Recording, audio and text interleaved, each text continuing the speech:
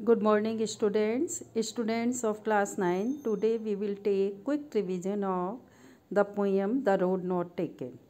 First of all, we will discuss introduction of the poem.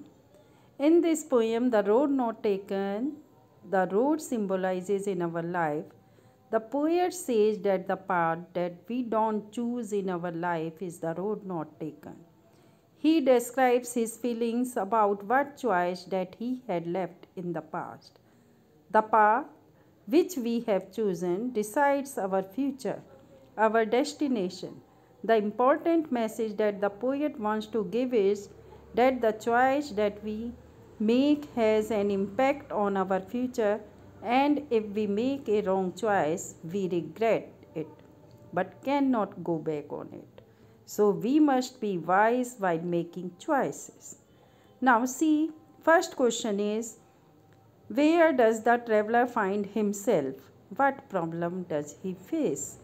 The traveler finds himself at a point where two roads diverge. His problem is to decide on which road he should walk. Now, see, next question. Discuss what these phrases mean to you. A yellow wood, it was grassy, a yellow wood, a forest in the autumn season.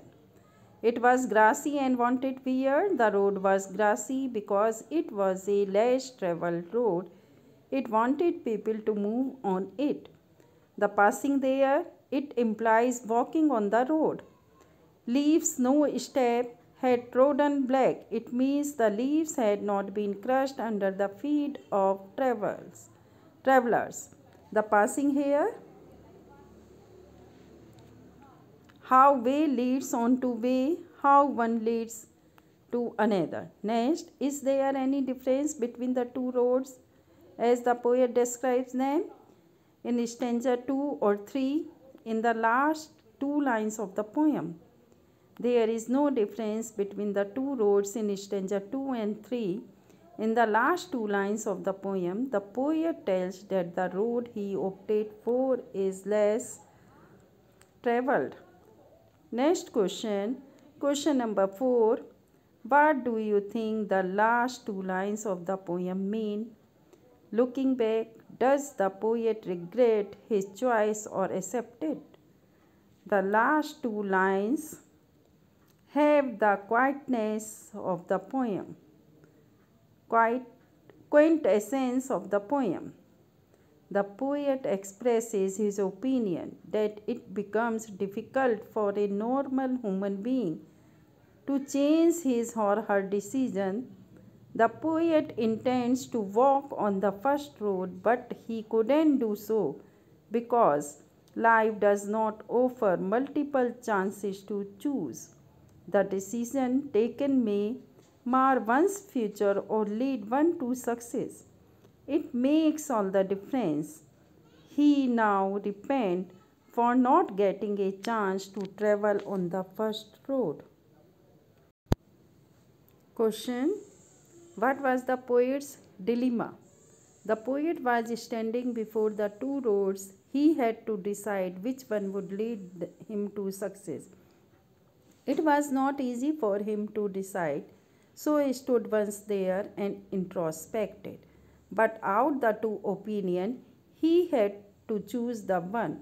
Of course, it was not an easy choice. Next question is, what was the poet's opinion about both the roads?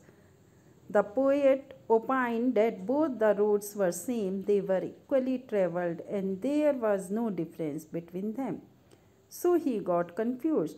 It was difficult to decide which road would be more convenient and comfortable.